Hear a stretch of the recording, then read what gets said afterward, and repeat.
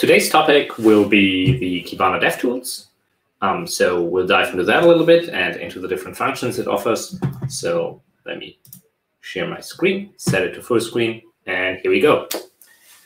So what we will do today is that we will take or not take a look at the analytics, enterprise search, observability, and security part, but we will take a look at the management DevTools. And if you're a Kibana user, you might not even need to use this, but if you are an Elasticsearch Power user, it's very probable that you've already seen this kind of tools. So let's take a look at the DevTools. So there are 4 different DevTools at the top, and the one which I personally use most is definitely the console. And the console is, if you would be mean, a very simple JSON editor, which allows you to define an endpoint that you want to send an HTTP request to, but it actually is much more. And in order to understand this, let's take a quick look. The first thing that you specify is always the HTTP verb, and you see already now, without me having typed a lot of things, that there is one major feature to this console, and that is the auto-completion. Like, this console knows pretty much all the endpoints of Elasticsearch, so it's really easy to find a certain endpoint that you're interested in, for example, the cat indices endpoint.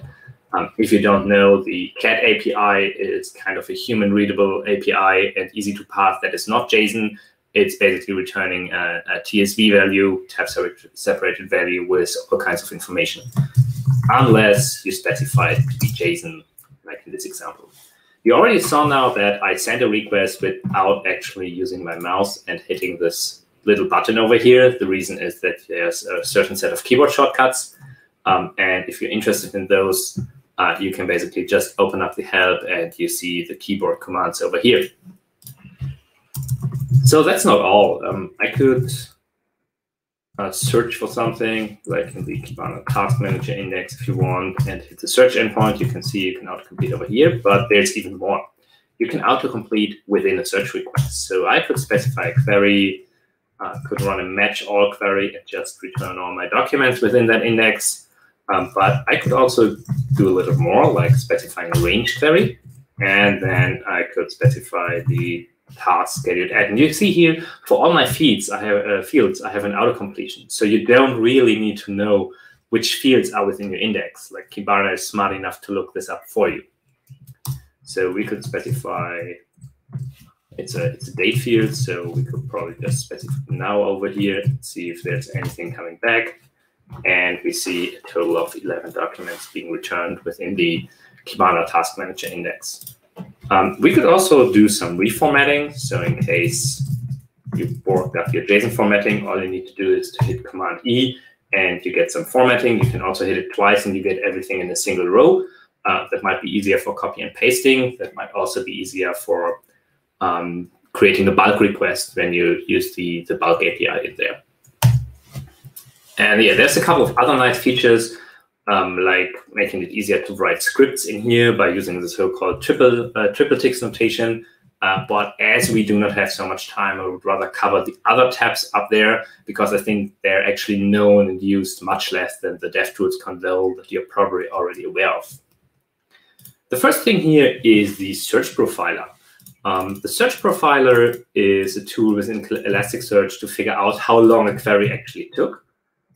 It's an argument within every search request that you can add, but this one is a little nicer because by adding a request over here, we can run the profile API and you have a nice UI because the JSON output of this tends to be rather massive. And if you had different queries running up here, you would see how much time is spent per query. So this is a rather small index. This also explains why the query time is rather quick. You could open up the different kinds of queries here and see like what query exactly has caused the higher amount of time that it needs to be executed in case you find a query that is slow with execution. You can also go even further deeper and use the details over here, but that probably requires some more Lucene knowledge of what those terms actually stand for in order to make sense of that. But this is usually just already a good indication if you have several queries, like a Boolean query with should, must, and filter clauses, where your time is actually spent. And the same also applies to aggregations. You see here I added another aggregation for the task type. And here you can also see further details, which part of your aggregation took the most time. Again, all of this was rather fast because the index is small. The moment you run into performance problems, this is usually a good start to just get a very coarse overview and then take a look at your queries from there on. So the next thing we want to take a look at is the Grok Debugger. You may know Grok from Logstash as well as from Elasticsearch. Elasticsearch has a Grok processor, which allows you to split a field into several values based on regular expressions. And Grok is basically a library of pre-existing regular expressions.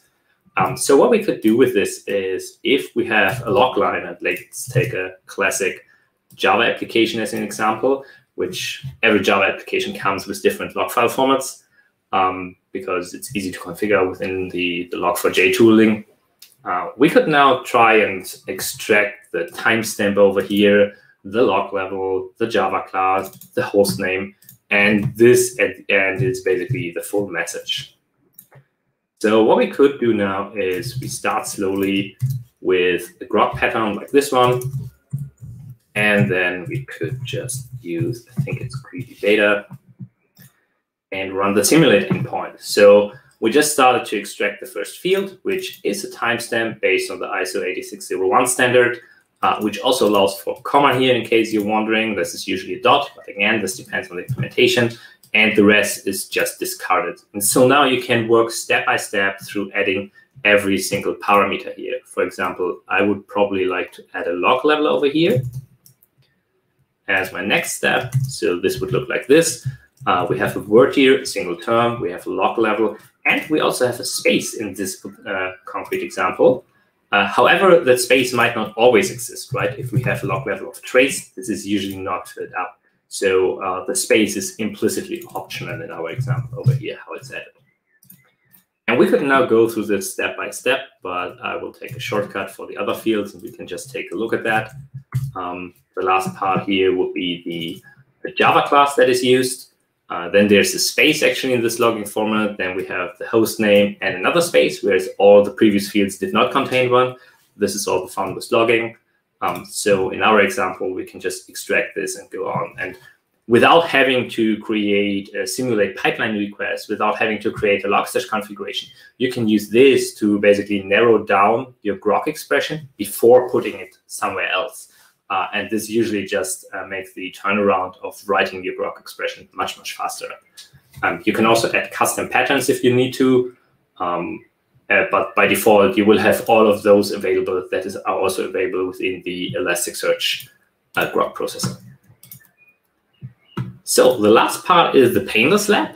And that's probably the least known one. You may know that Painless is our scripting language. And what we can basically do over here is we can write fancy smileys, but that's not the whole idea. The interesting part of this Painless Lab is that it has some kind of auto-completion for our scripting language, and usually makes it much easier to get used for the scripting language. So let's come up with an example, and we will have a filter context probably,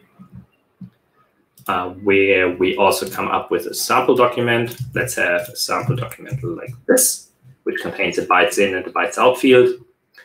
Also, I think we need to create an index for this in order to have it to work. So let's quickly do that. Let's name it test. Go back to the lab over here, use the test index, and see that we have a bytes in and bytes out field. And imagine we would like to filter on the bytes total field.